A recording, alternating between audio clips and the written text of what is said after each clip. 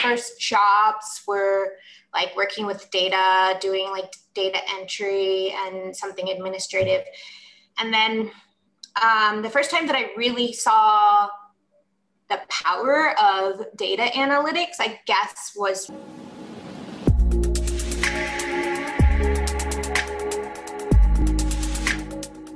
This episode of KNN was brought to you by Pandio. More on them in a little. Today, I had the pleasure of interviewing Lillian Pierson. Lillian helps data professionals transform into world-class data leaders and entrepreneurs. To date, she's educated over 1 million data professionals on AI, and over 10% of the data entrepreneurs that have worked with her have landed six-figure contracts within the first 7 months. In this episode, Lillian shares the story of her early affinity towards data. As a child, it was fun and easy for her to begin working with spreadsheets. We also touch on her hands-on work using data analytics to help design reaction protocols for substituting hydrogen with deuterium atoms from within nucleic acids. Toward the end, we explore how she made the transition into data entrepreneurship, and we both discuss our experiences growing as content creators. I hope you enjoy the episode. Lillian, thank you so much for coming on. You've run a really incredible data-related business, starting early in your career as someone who was doing hands-on things and moving into the entrepreneurial space. And I think it's fascinating how you help people who want to become data entrepreneurs really maximize their results there. So today, I think we're going to have an awesome conversation learning about your story and how you went from working on a hands-on role and moved into more of the entrepreneurship and found your kind of passion for that. And also, I want to understand, what your life is like working in another country. Obviously, you're not in the US right now. So there's some really cool stuff associated with that. Again, thank you so much for coming in. Thank you so much for having me. I'm really excited to be able to have this conversation with you and to even know you, even to have the chance to know you, Ken. Absolutely. And, this has been a long time coming. We're in like the worst possible time zones to be able to do a podcast. So I'm really happy we made this work and we got things scheduled. So the first thing that I ask everyone, it's something I'm always fascinated with because my own journey into data science is very interesting. How did you first get interested with, the technical things and data to begin with? Yeah. Well, so I actually have always been curious about computers ever since, my mother married my stepfather and he had this old computer. It was back in like 1985.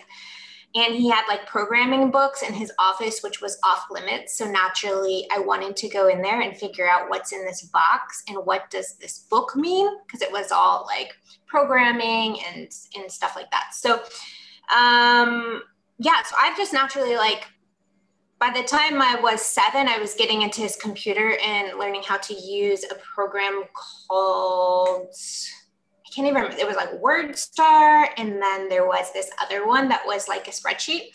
It was in 1987.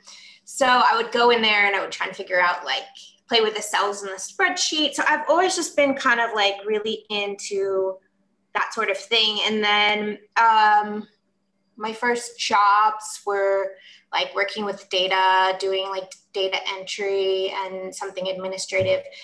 And then the first time that I really saw the power of data analytics, I guess, was when I was 17. And I went away to a chemistry research program 2 times in the summer over in Houston. And they had a machine for NMR, which is nuclear magnetic resonance. And so it used data analytics and it would show you a spectrum, a line chart, and that would help you know what atoms were on the molecule. And I needed to teach myself enough organic chemistry to design up a reaction protocol to change one of those hydrogen atoms out for deuterium. So I didn't know organic chemistry, but I had a book and I had the analytics. And so I just did trial and error with the analytics, and I would run my sample, and you could see by the peak, the size of the peak, how much of the hydrogen was going away and being replaced. And so by that, I was able to you know, to make the substitution and create this compound, these nucleic acids that they're still using today. That was a long time ago. So that was like my first, and then since then it's just been like went into engineering, and then data is just like, data's been everything that I've pretty much always done, you know. It's just natural for me I just gravitate towards data. That's awesome. Well, I love that. I love the kind of origin story. It sounds like almost a superhero origin story where, you know, there's this thing you weren't supposed to be doing. And maybe that's an interesting parenting technique is, you know, you like hide the vegetables or something and the kids will want to eat them. But no, yeah. I really love that. I think something that I found really appealing to data is that it's kind of like a mystery, and you don't know what you can necessarily do with its components, right? And so when I was looking into data science to begin with, it was this mysterious subject that I knew the results it could produce, but I didn't know like what was under the hood. And the more I learned what was under the hood, the more I got interested in the results, and the more I got interested in the process and learning about doing more of it. And that kind of the mystery surrounding it, or the intrigue, kind of led me to keep going deeper. And the fact that it was always around in, I guess, like the sports I was interested in and the types of problems I was looking to solve, just like you, it kind of became more natural for me. And, you know, I think you're one of the first people who had mentioned that data was part of your life for a long period of time. Some people say that, you know, they've been technical, but it wasn't necessarily the data part. See, I'm the other way, like the coding and building, like I'm not a developer by any means. So like building applications has never been my thing. I learned to code just to do data science. And that was never really something that, you know, I don't want to sit around all day and code. That's just not what I want to do. But the data part of it, the working with data, and like, so I'm attracted to data because of the power, the powerful results it can generate. And so I found that that's basically like people have their different, like, what is it about tech and data that really attracts them? So for me, I'm really interested in the results and how do I get these results? Some people are really interested in the tech and how it works, like, you know, building the thing and like doing the detail part of it. And that's fine too, but those usually like branch out into different types of roles where, you know, you're like, I wouldn't be happy working as a developer, but I would be happy working as doing data strategy because it's more like just, you can see the outcome. I think that I don't know, I don't want to gender myself, so I'll just leave it at that. No, I think that's at any level of this field, the results should be the most important thing, right? And they should be the most fun thing. I mean, I was always trying to chase performance with data. And so like, whether that was in my own performance or understanding how I could like improve my golf game, or understanding how I could predict what would happen in sports events to, you know, like play fantasy sports, whatever that might be. It was all about, hey, could I use these things to transform or come to a better solution on the other end and actually like make money or do whatever it was. But that's like a beautiful thing that it does fuel that fire, because I don't necessarily enjoy coding as much as I enjoy seeing the results of running the code and getting the findings and seeing what the power of that is. So see, if you were to take, I have a quiz I just recently released, it's called Data Superheroes Quiz. And if you were to take that quiz, it's just like a really like 45-second, it's a fun quiz. But if you were to take it, I'm pretty sure you would either come out as a data leader or a data entrepreneur. But certain people, like my husband, oh no, he's a like data implementer. He wants to do that, and that's what lights his fire, which is awesome. Well, I'll actually link that quiz in the description to the video for people to experiment with. That'll be kind of fun, and I'll definitely take it myself later there. So I'm interested. You'd mentioned you studied engineering in school. I'd like to know like what type of engineering, and if that ended up being like a good choice for you. You think you could have done something different and it would have helped you more in your career, or like really didn't matter in the long run, and it just things worked out how they worked out, and it's a good thing either way?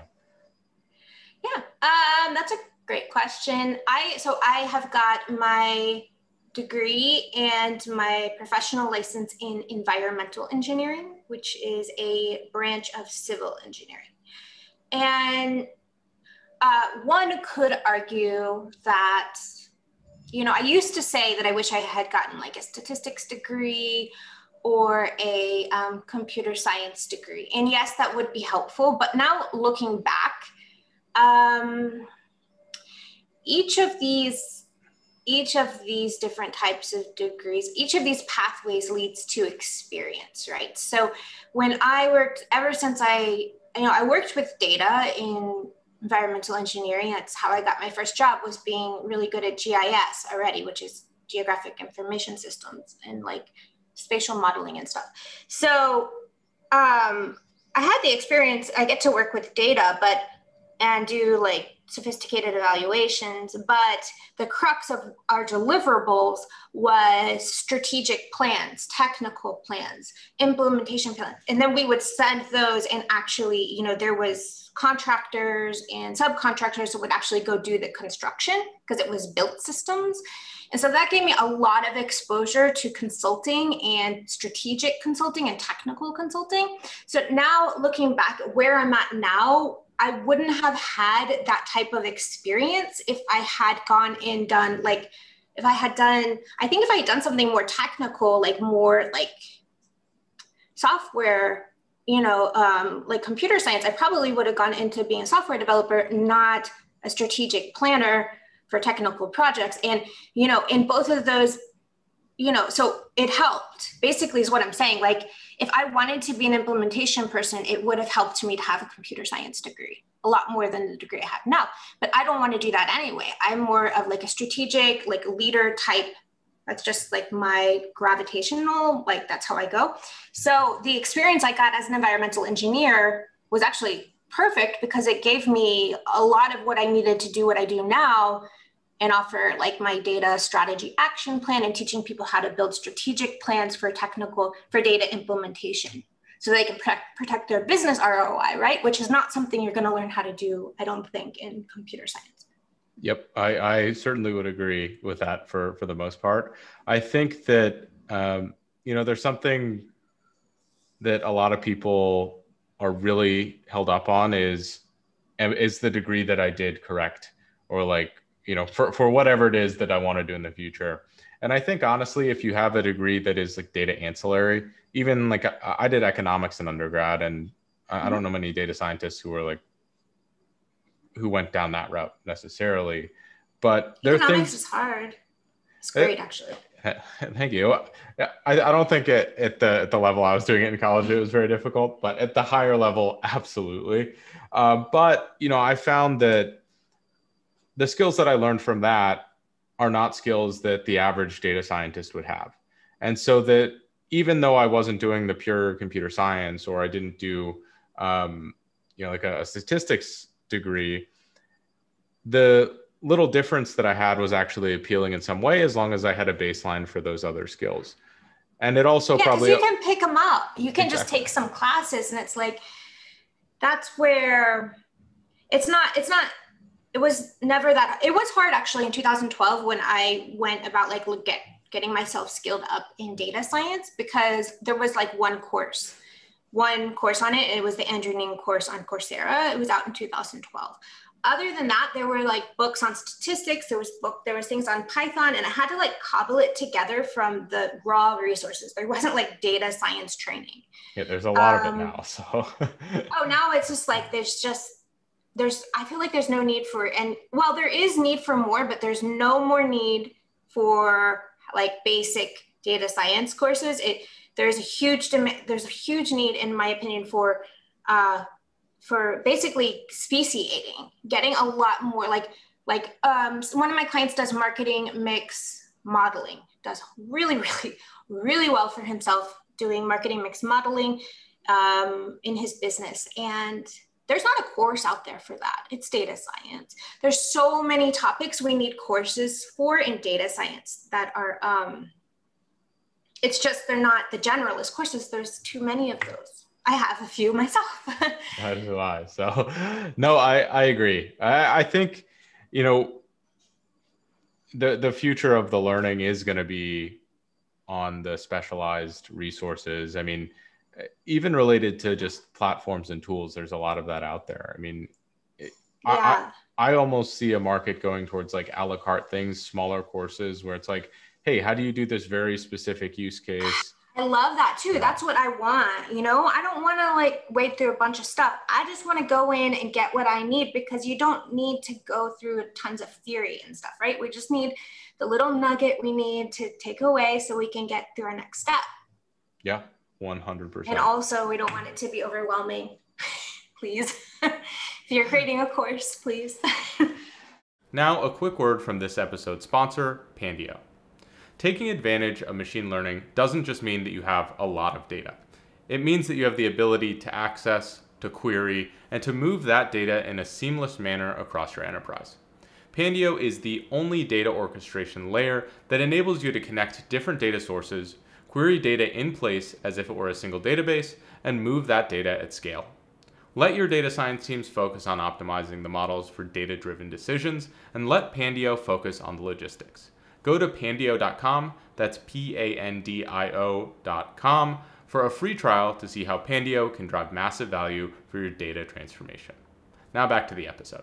No, I agree. And so one thing, just dialing back a little bit, after your education, I'd love to dive into your first impressions of like your first data like analysis role in general.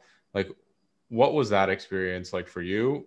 Is that where you started to see opportunities coming about for entrepreneurship for some of these other things? Or was it just like, hey, I'm in this role, I'm gonna do this for a couple of years and see where it turns out? Or was it like, I'm in this and I don't like it, and here's what I don't like about it, and that's why I'm gonna change things? Okay. Yeah. No, actually, it was the other way around. So I was an environmental engineer, and I decided that I wasn't satisfied with that. So I decided I'll become a lawyer, and I'll become a patent lawyer. So I decided, I'll go to work full-time as an engineer. And then at nighttime, I'll go to law school, which was just a ridiculous, like, just if you have that idea, don't do it. So anyway, I ended up just like, I found out I didn't want to be a lawyer. And I didn't really want to be I didn't want to work as an environmental engineer. And that's good because there were no jobs, because it was the collapse of the 2008 bubble. And I was just putting so many resumes in, and I couldn't find a job doing what I did before anywhere. And I realized I was in Bolivia.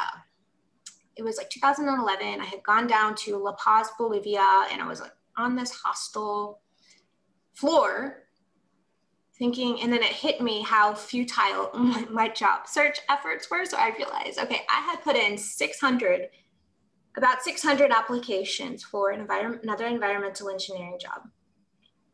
Got like, no, I didn't know how to do job searches really very well either, apparently. Well, the landscape then was also very different. I mean, LinkedIn wasn't as popularized. Like, well, actually, at that same time, I got a book finally after all of that, and I learned the digital approach to job searching. It still works today, and I got a job right away. Like I put in like 4 CVs, and I had like 3 interviews and a job right away. But before that happened, like, so while I was down there in South America, I literally put in that CV as one of the 4 with my new approach, and I ended up getting this job, and it was for GIS. It was for the title or whatever. It was a government geographic information systems. But I had already decided, because, okay, so the kicker was not only had I put in 600 resumes, I was working as a legal secretary because that's the only thing I could find for like $8 an hour. So I was working like 40 hours a week and then all night putting in CVs. Hadn't gotten a job.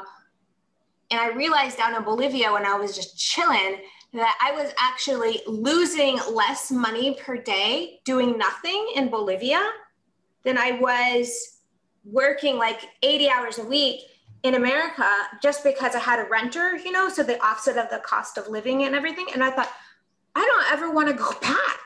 So why the hell am I going to go back, work 80 hours a week, make $8 an hour, never get a job? Like, why don't I just start my own online business and just never go back?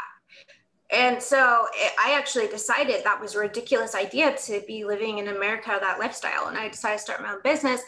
But then I got that job, right. So I went back, but I already had made up my mind that I'm going to start an online business and travel the world. And so I just started building the business as I was working. And it so happened that was 2012. And that's when big data was like going straight up in terms of trending. And there was no young people. There was like a few, there's like Hillary Mason working in the data industry, and DJ Patil. There were some people that were kind of younger, but there is basically no saturation, all types of interest. And I was already in a data position. So it could like turn that into like programming, like building statistical models in Python and stuff. Like I could kind of take the job I had and turn it into what I needed. And so I just, but that was all for the intention of, once I got my engineering license, to quit my job and to move to Koh Samui. And here I am 8 years later. Well, before we move on, I do want to make sure, and because I do want to learn more about the lifestyle that you have now, obviously not in the US. I do want to hear what the tips were for landing the position that you did. You said it like essentially overnight you changed something, because that's what every listener is probably going to want to hear as well, is like, what did you do differently that helped you essentially get so many more offers going from the volume that you were looking at? Okay, so what I did, it was a book that I got. I was poor, so I got a free PDF book called Guerrilla Marketing for Job Hunters, like 2.0. And it basically told me, okay, you got to go find a job that they have you have what they need. And you figure out who is the hiring manager for that job. Then you build I did a new style of CV with logos on one side that showed like all the companies I had supported in my previous work as an employee. And it also was very results driven, very quantitative results driven.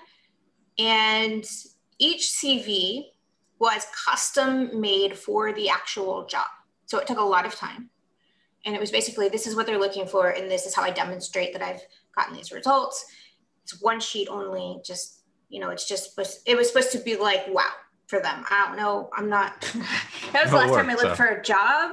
But then the other thing is that you do this kind of gutsy move where you take, instead of sending it to HR, because nothing ever makes it through HR, you just take it and you write a cover letter, basically using standard copyright. Now that I know what it is, it's just like ADA copywriting technique. So you write a letter and it's basically like, here, so-and-so, you're absolutely badass because of your commitment to X, Y, and Z thing. So you capture their attention, and I know you're looking to get X, Y, and Z results. That's why we should talk. I could tell you how I know, I could tell you how I have all these skills and blah, blah, blah, but why don't we let the results speak for themselves? And then just 1, 2, 3 bullet points, like bam, bam, bam, look at these results. That's why we should talk. I'm gonna call you on Tuesday at 3 p.m. at this number that I have for you. And I look forward to speaking with you then about the position that, and then you send them your CV with that cover letter. And I was like, okay, dude, well, I already sent like 600 resumes out. So I have like zero. Yeah. So I did it. And I called the number I had for this person, and they didn't pick up, but I think that was like, that showed a lot of initiative, and like, they were like, basically like, okay, this person is really serious and they know what they're talking about. And I think, it just works. It worked then anyway, but that was a long time ago. So I don't know if that's what we would want to do now. Awesome. Well, that was 10 years ago. I think that regardless of if that would work now, that's something that's like different. Every employer is looking for someone that like one appreciates their company, just like general human nature. It's like this person did their homework. This person is doing something that we would look for in a business setting. If you were looking for example, a salesperson, and they approach you in that manner, I guarantee you would land the job, right? Because you're essentially like selling yourself to that person that you have the skills, whatever that might be. And I think that those skills are pretty important in data science as well. I don't know if I would use exactly that approach these days, but I would actually be very interested in testing it. Maybe I'll apply for some jobs with a similar thing and see how that goes. Yeah, we could make some tests. Exactly. Well, there's a guy, he got hired at like all of the like FANG companies or whatever, and he like quit them all. And his whole ambition, because he was not like he wanted to be an entrepreneur. So his whole program is how to get hired at these FANG companies, because he's been hired at like all of them, and he's had sometimes more than one time. So he knows every single little trick in the book to get these really like fancy jobs. And that's his business. Huh. That's pretty cool. I actually have a friend who has a very similar business where he sources like the interview questions and those types of things. It's a good business. Those companies are very high demand to get into. I don't know if I would, maybe it'd be a fun challenge for me to see if I could, but yeah, I mean, I love those types of, not if I could, if I'd want to put in the effort, I think is the hard part. Because the interviews now are unbelievably difficult, or just time consuming. But kind of moving back into your work, into your entrepreneurial vision, after you'd quit and went off on your own again, how did you win your first contract? What did that look like? After I quit. Well, or actually even before you quit, how did you win your first contract? Okay, so I was in, so after Bolivia, I went back to Peru, and I ran into someone who, it's such a weird story. Some dude I had known from it's such a weird story, I can't tell you. Anyway, I had known him from the internet in Orlando, and he was living in Cusco, Peru. And I was like, how are you making money, And he's like, get this. He was doing dating. Did you know that people who have dating websites are hiring people to basically do their messaging and vetting for them? And so he was doing that. He was doing that for women. So he was actually talking to other men and messaging on behalf of a woman and getting paid for it. And that was like his job. And I'm like, okay, well, how do you get a writing gig? And so he told me the site to go to, and I went back to Orlando. I went to that site and I got a writing job, which was like paid nothing, but it was my first work online. And then within 6 or 7 months after that, I was already getting like paid contract from IBM and another one, but it was like writing stuff. So I started by blogging, and then UN was like, can you help us with some analysis on the refugee camp and stuff? So that, it was, what I would do now is different than what I did then, just because, well, for many reasons. One is it's a different landscape in the data space. So there was no competition then. So you just get to imagine getting all of the attention, no one else out there like making anything, which was pretty much what it was. So, but now, that's actually what I did. I just blogged and I got jobs. But that's actually not what I tell my clients to do necessarily, because you don't want to just be taking any job, and every job that comes to you, or even good ones. Sometimes you have to say no to good work because it's not in your wheelhouse and it's not going to be scalable to you. It's not going to be scalable for you in terms of like bringing in support, because there's no systems if it's just some random thing. So you got to like start like really getting narrow about who you serve and how you help them and what you have to offer. And then you can build processes and make that super efficient where it doesn't take your time. And then if you customize, it's got to be, big bucks. So what I did then is not what I would recommend doing now. Do as I say, not as I did, right? Right. Well, I tell my clients, like, yes, blog, you need to do something to create an audience and to help people, give, build a community and stuff. But that's not like, that's all I knew how to do, basically. And that's not, if you just know how to write a blog post, I don't know how effective that would be to getting the kind of business that's going to be leading to not just a profitable, business or freelancing, side hustle, whatever, but also not just profitable, but scalable, like manageable, basically. That is the issue. That is the part of my business that I currently struggle with. So I can definitely relate to that. I mean, I have to imagine there is still value in blogging and finding that place where there isn't competition.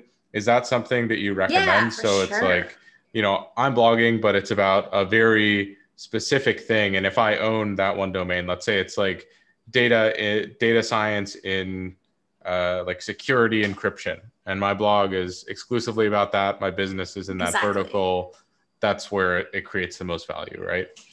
That's what you have to do, is just basically, like, my clients, first thing in my course, first thing they do is to just put them through a lot of market research, because they have to find that area of where there's low supply and high demand, and it matches their like natural like passions and interests, and then they can put their flag there. Then hopefully their skill set too, content. Right? Yeah, well, it's for data professionals, so no one's joining that isn't a data professional. Of course. But yeah. Awesome. So one thing that I'm always curious about, we're talking about how you kind of broke into the entrepreneurial space with the copywriting, with the blogging, and then eventually the contracts coming in. Do you have any words of warning or words of advice for someone? Let's say I'm a data scientist. I like what I do, but I want to explore some of the more entrepreneurial ventures. I want to do some consulting outside of my day job. First, like, are there things I should be careful of? And second, what's the best thing I can do to take that step? Yeah, so I would say that if you're just getting started and you're building out like a side hustle, first of all is don't quit your day job until you've got a business set up for yourself. Something where you're getting some people coming in that are paying you for, there's an exchange of money happening, because that'll give you some sort of safety net. The other thing is, I can just say I actually have so much to say on this. Data professionals, we're smart and we teach ourselves a lot. So we feel like business should be easy, that is something that we should just be able to figure out. I mean, it's not rocket science. And so the natural inclination for most data professionals is to just, start doing things and figuring it out, trial and error, like you would figure out most things. So I did that. And I, like I said, I blogged here, I did that there, and I left my job, and then I was doing this other random thing in the data space here, and then this here, and trying to figure out, like, I created this R course, and I did this and I did that. And I just thought that I was going to teach myself how to build this really cool business by just figuring out one piece at a time. And yes, I did figure out some things on my own, but it takes a lot of time and it's really hard. And what I discovered about 4 years into that trial and error approach is that I could hire someone who has already done this, and they could tell me all of the tricks and exactly what I need to do in order to get the result I'm looking for. And I wouldn't have to do trial and error anymore. Basically, people are just spilling the secrets on what works. And so once I started hiring, so that was like my first business coaching. I took a course first, and then it was a program. Now I'm totally addicted. So I have business coaching, spent like 50 grand on it so far. But when I look back, because it was just like right away, I went from like making just enough money to like live and travel the world, which is awesome, but still, to, you know, multiple six figures, like right away. So when I look back at the 4 years that I spent like basically wasting my time trying to, because I thought I was being smart by not investing, like, oh, I'll figure this out. I'll save my money by figuring out myself and not paying for courses and stuff. I actually lost $800,000 because I spent 4 years wasting my time, and my time went to multiple six figures like right away after I started working with coaches. You see what I'm saying? So it like comes out to like $1 million in lost revenue plus 4 years of time that I just spent. And you're like, yes, there was value in it and experience is always valuable. But now I would say like whatever it is, like, yeah, if you want to try and figure it out, but like the sooner you can figure out, like get some sort of idea of what you want to do and then hire someone to help you achieve that. Whatever it is, you know, that has done this before, has demonstrated results, that is going to be a game changer that's what I would recommend. Awesome. Well, I think that's that that's true for everything, right? I mean, yeah, exactly. I think a very simple, hopefully analogy that the most data scientists would resonate with is that, you know, you look at any of these machine learning algorithms. There are modules that are already created that you can use to run them. And you don't have to go through and code them all from scratch to be able to use these things. And so, yeah, granted, a lot of these things are free, but they're tools that have already been done. They're already very well built. And it makes sense for you to use them to get the end results you want. And if you have your own time and you really want to learn how they work under the hood, you should do that. But you shouldn't be dedicating your full time or a lot of your time because you think it'll save time to building them from scratch, right? Yeah, exactly. Yeah, exactly. And so, you know, that resonates with me. I'm starting to realize I have to spend quite a bit more money on my business or hiring people or doing those types of things to essentially buy myself more time and buy myself more future income, whatever that might be. And it's expensive. Yeah, I spend like a lot on my business. I think like $8,000 a month right now. And it's going to go up once I start running ads. It's a lot. It sucks.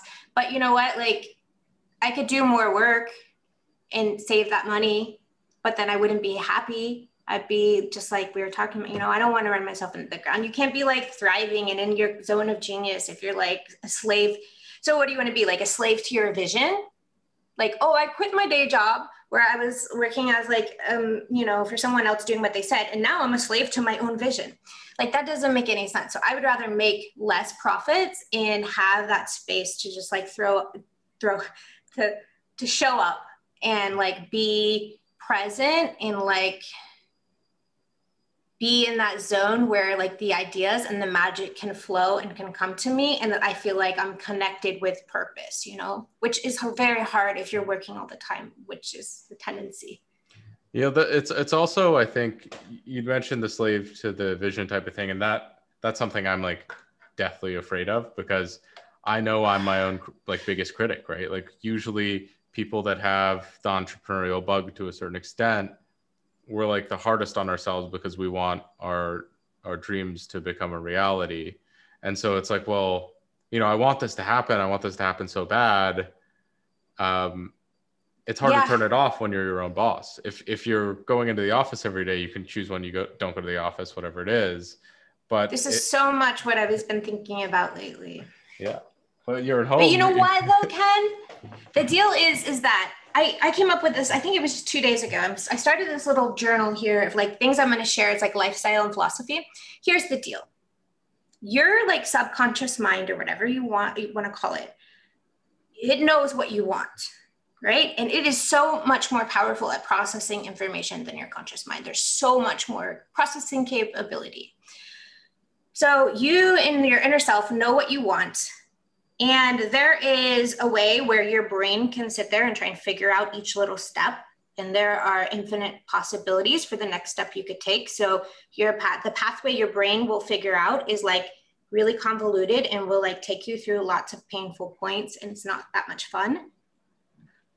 And that would be like the control, like work it out, like work path, right? Just work hard and you're going to get to where you want to go, which is what we're always taught. Or you could try and make space. We can make space for ourselves. And this is what Tim Ferriss says he spends most of his time doing. Make space for yourself and let your subconscious work it out. Let the universe come in and deliver to you. Like, instead of trying to figure it out, let that direct path come to you. And then you don't have to like be going through all these iterations trying to figure things out. Like, if you know what you want and you give your brain space, just you give yourself space to be, the direct path to that is going to be a lot more clear, you know, than if you're like stuck working 16 hours a day. And I'm just laughing because I've done it, and like trying to control the outcomes. It's just, there's no space for your subconscious brain to even get an idea through, if that makes sense. No, I think that there's a tremendous amount to that. I mean, I've heard that echoed in quite a few books. So I read, I'm trying to think of what it was called. So there's one called, oh my goodness. It's by the guy who does deep work, and another one, it's called Digital Minimalism. And essentially the idea is that, you know, we're on our phones so much that our brains are never turned off. They're always stimulated, right? And evolutionarily, if we look back hundreds, thousands of years, like we were in a cave literally doing nothing. Like that's a good thing for our brain to have room to work on problems and to just digest things. I mean, that's also the power of meditation. That's the power of just putting everything down. It's because historically our brains have had a lot of time to just do nothing and defragment. But in, you know, 2000, I don't know, 2005 or wherever cell phones came to be, or like the advancements in technology, we don't have any free time anymore. And like real free time where we're walking in the woods, where we're spending time with our family, where we're doing like positive but brainless activities. Unless we create it, unless we set those boundaries for ourselves. Yeah. So I believe that's something I need to do better at as well. I try to like walk outside without my phone for, 30 minutes a day. I try to exercise without any electronics. That's great. But it's hard, right? It's especially for some reason it's harder because it's like it's giving up, it's surrendering control. So if you're working or trying to figure, you're doing it, I don't know what it is, but another thing I was thinking about putting in this little that made it into the journal was like, okay, when you're an entrepreneur, how do you separate work? If you're so passionate about what you do, like if I go to the beach club and I record these kind of lifestyle philosophy type videos at a beach club, chilling, drinking some lemonade, is that work or is that lifestyle? Is that having fun? Because yes, I'm going to use it for work, but it's talking about like lifestyle and philosophy and it's chilling at a beach club. So is that fun? Like, what are the lines? You have to draw kind of clear lines and say, okay, I'm not going to work now. Yeah. Well, I think that's really hard because let's take a typical like YouTube content creator, right? Uh-huh. Like for someone like myself, I make videos and a podcast that like conveys utility, right? Someone learns something from it. But the holy grail of any of these platforms is that they watch your content just to see you, right? Because you're producing it, because they're your fan. It's very different than they're just coming in to get useful information from you. So I wouldn't say that this is my higher goal, but for a lot of creators, the end goal is to just be able to make videos about their life and whatever they're doing and essentially get paid money to do those things because you're sharing your experiences, and because people like you, they're going to watch. And that makes that line even more blurry, right? It's like I'm doing what I would do on a day-to-day basis. I am being myself, but that is also my job. So being yourself is a job as well. And that to me is like a really scary thing. Like you are your own personal brand, which is also your business. And you literally can never turn it off because that's like essentially like when the camera's on, it's on and the camera's always on. But that's also like what is most celebrated or what everyone's chasing after, right? So I think it's very personal. So like each person needs to sit down for themselves. Like if you were to try and make these boundaries for yourself, like what, I think it's a matter of like, how do you feel after you're doing it? Would I feel like if the beach club, I went and I talked about these little lifestyle videos, like, would I feel like I had worked? The answer is yes. I would feel like, and, if I get on my phone and I'm like doing whatever how does it make me feel? And if it makes me feel like it took something from me, even if it's giving energy to you, like if it's taking energy from you, it's definitely work. If it's giving energy to you, even that can be work. So it's like, you have to just figure out like, what are these actions basically, like break it down, because you can't really control your thoughts and what you're thinking about, but you can set a limit on this action qualifies as work and this qualifies as not work, and just don't let yourself do those work activities sometime, which I'm definitely, this is like something these are new downloads for me. So I'm like, okay, how do I actually bring this into like implement it, No, I mean, honestly, it's refreshing to hear that you're thinking about these same things, because these are things that I'm constantly thinking about. I mean, let's take YouTube, for example, right? For the longest time, YouTube was completely my leisure activity. It was my hobby, right? And I mean, now, for better, obviously, it is something that does generate me some income. It is something that I care really seriously about, but it does cross the boundary between it being like leisure and work now.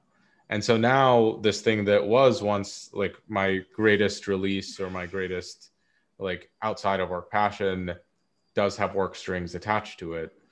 And Yeah. like I in effect have no control over that, right? It's that like when something reaches a certain size, it's like, well, if I want to maintain this, I have to give this a certain amount of attention. And I wonder what strings you can pull to like maybe move it back more towards leisure, or like maybe move it even completely into work so it's in its own compartment. But I would love to hear whatever you find around those things, because definitely stuff that I struggle with and I'm trying to better understand as well.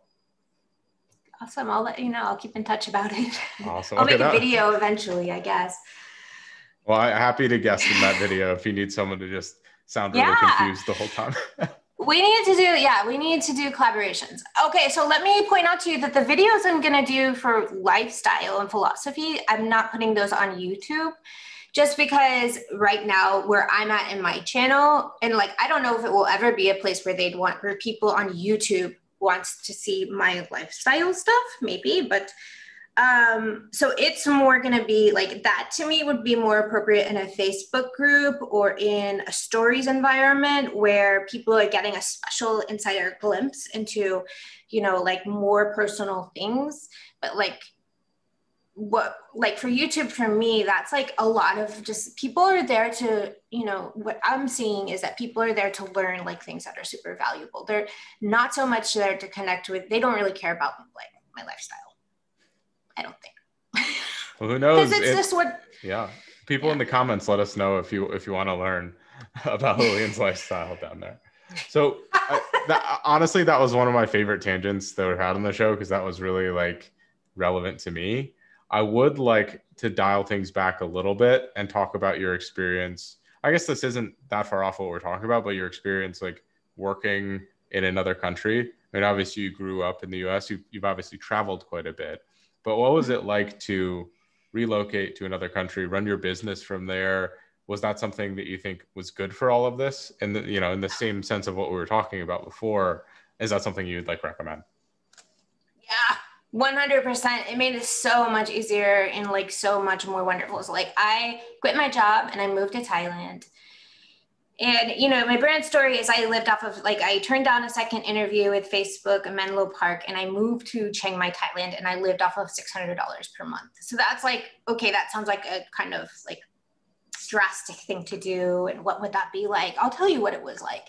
It was like sleeping 16 hours a day. It was like getting a massage every single day of the week. It was like not having to worry about money or traffic or laundry or anything, and just getting to be a human being for like a long time before I actually started working hard again. And I was able to do that because I could live and manage like a good quality of life in Chiang Mai for $600 a month. So I didn't have to worry about making a ton of money, and I could just be a human being. Whereas if you stay in a Western country, it's like there's a high overhead.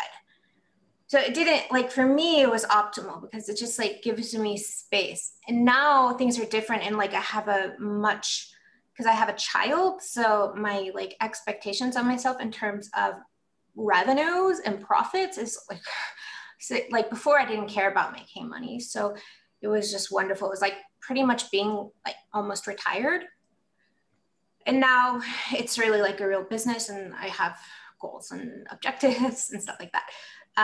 But yeah, moving to a foreign country can make it a lot easier, particularly Thailand. Also, Bali is really nice because you can just have such an exceptional, you can live like a friggin' celebrity, and it's like same cost of living as if you are willing to spend the same amount of money you would spend in America. You can have so we have full cooking, full cleaning, all the laundry, no traffic, all of it's just taken care of, beach clubs, it's like makeup artists, all that, just for the same as like if I lived in like a small little house in America. So I really like that, and I like having the disposable income. But I would say you have to be careful. So one thing I'd watch out for or think about is you got to think about one thing I did was I moved to Cusco because I thought it was a cool place because I visited there. And what it's like to live somewhere long-term is just so different from what it's like to visit. So you have to think about your requirements, like what kind of weather you can deal with. What are the internet? What's like the internet? What are the roads like? What's the internet like there? What's the temperature like there? What's the cost of living? What's the traffic? All of that stuff, things you don't pick up on when you visit someplace that might be really cool. But then when you live there and you're in it every single day, you're like, I can't even tolerate this. Like in Peru, I was sick all the time because of the sanitation issues and the weather. There wasn't enough oxygen because it was up in the Andes. And the internet wasn't that good, and it was like, there was nothing I could do with Peru. So I moved here after having learned that lesson. And the lesson is always think about what you need in order to live long-term and be happy and healthy and safe, and make sure the place has that instead of like just the highlights reel you get when you're traveling. It isn't going to keep you happy long-term. Do you think, from those experiences, it's sustainable to do like work travel? I think that's like a newer phenomenon where you spend like a couple months here, a couple months there, or, Yeah, I did that. Like Peru, I moved all around Peru. I did that for about over a year, actually. So yeah, that's a good idea. My husband did that too before he met me. And there's a lot of people out there, a lot of really cool people doing all sorts of things like that. So, and then you just pick a place. Like if you find a place that is like, this is just awesome, then you stick around, but. Interesting. That's something personally I don't know why, I've been scared to do it. But it also seems like something that Hawaii is pretty similar. That is true. I think the cost of living in Hawaii is a little higher than most of the, Dude, you should come to friggin' Koh Samui. You would love it. Or like go to Chiang Mai. Chiang Mai's got all the people, and you can like get now just like this last week, they've opened up a visa or like a passport for if you have the shot, Yeah. And then you just have a 3-day quarantine, and then you're free. And like, dude, it's like my island where I live is like, no one is here. It's empty because there's no travelers. So there's no economy. So what I'm saying is you can get like glorious places to stay for like cents on the dollar. Like Thailand's already very affordable, but now because we're so hard hit with the pandemic, you can get a castle for like the same as a like a 1-bedroom rent in New York City. You know, it's incredible. So if you can like get out of there and come to Thailand right now, this is like, it's the getting is very good. Interesting. Well, a couple of my good friends, you included, are out there. My aunt lives out there now, I think. So there's a good chance I make it out in the next year or so. I'm trying to think. You know, I've never done Southeast Asia before. I've been to China. I've been to a lot of South America as well. But Southeast Asia is a place that I love the food, and I think the culture is fascinating. So, you know, I'll probably be out there. It's nothing like China. It's nothing like China. Don't ever worry. It's nothing like China. I will not. I don't know if you like China, but China wasn't my. China was not my thing, yeah. Man. What? Yeah, it was a bit crowded for my taste. I'd be interested to go back. So I'm half Chinese. My dad's Chinese, and the last time I was there was in, I think, 2010, and the crazy thing about China is that 2010 is different from 2012, is different from 2014, is different from, 2020 is different from 2021 because the place grows so fast, Oh, I hadn't even thought of that. Right. So it's like, I think the experience now, for better or for worse, would be completely different than my experience then. The one thing I remember when I was there, so I went to Shanghai, Beijing, Xi'an, and a couple other places. I'd like to go to Hong Kong. I've never been there before. Was that everything was under construction. That's like my most vivid memory is I was like, wow, everything's under construction. I think it's always like right? that. Yeah. Yeah. And to me, it's like, wow, like, we see our cities in the US grow, things like that. But I've never been to a place where like I could probably go somewhere a couple different years at a time and be like, this is unrecognizable from how it was before. So we'll see if that. You should check out. When I went to Beijing, I hopped over to Kathmandu in Nepal and then back over. Definitely, if you ever get that. Well, it's got its own, depends on your style, but I really loved it. Especially, it sounds like you're introspective and spiritual to some degree. In that case, like Bali and Kathmandu are just really, really wonderful places to visit. I only have 2 last questions. So the first is around how you built your flourishing online presence. So whether that's on LinkedIn, whether that's on Twitter, did that all stem from the blogging you were doing, your ability to write copy? Or are there some other things that helped you really, build a community and help gravitate people towards you? Yeah, good question. How I did it was that I started using social analytics early on. And so I could look at my post, and I was combining yoga with data in one channel before on Twitter. And I saw like once I posted myself in my yoga clothes and I lost like 60 followers. So I realized that I needed to separate and have all data and all, if I want a yoga thing, it needs to be on a separate brand, not to be trying to mix into like things that people don't care about.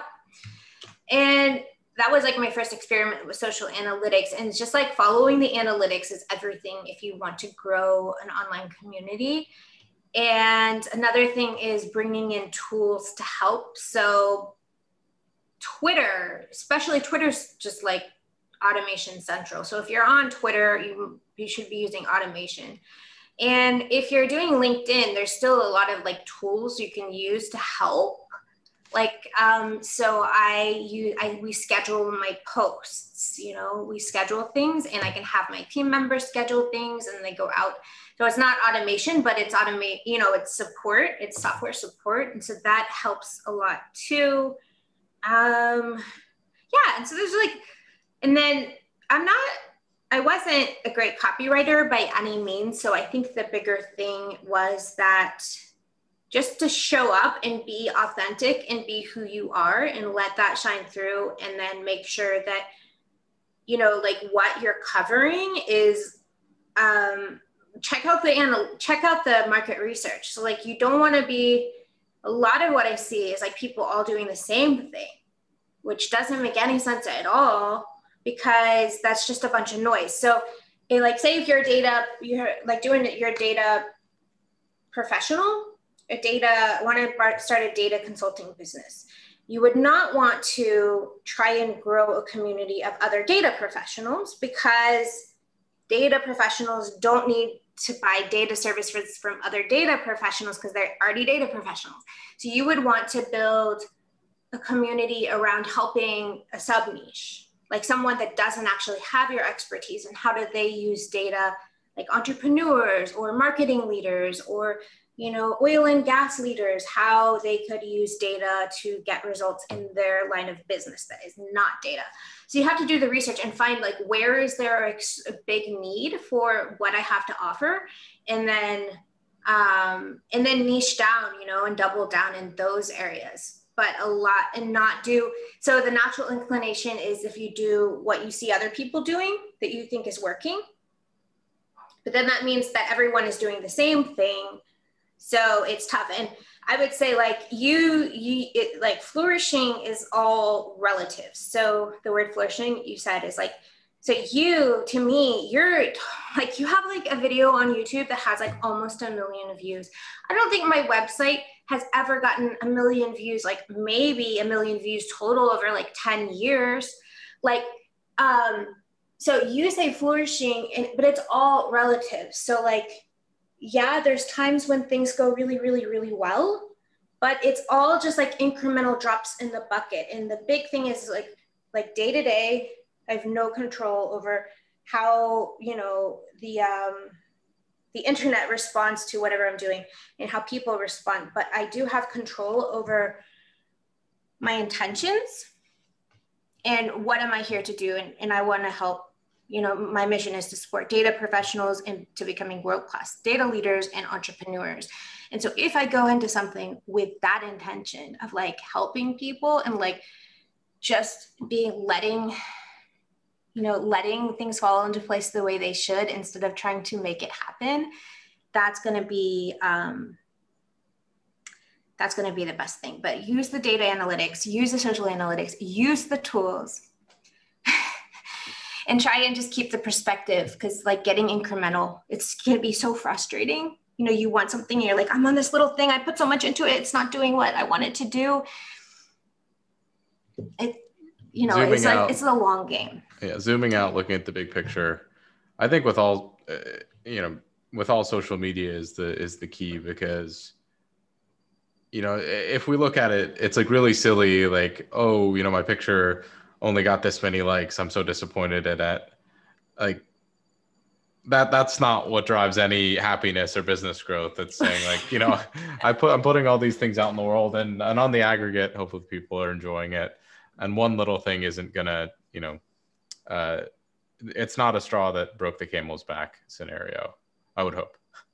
I'm always thinking, and it's my biggest thing, like, okay, so one of the things that drove me to be an entrepreneur is like looking at like, what is it going to be like when I die? When I look back on my life, what do I want to like? I don't want to feel like I didn't live. I don't want to feel like I didn't go 100% in everything that I ever wanted to do. So I did I became an entrepreneur. I did that.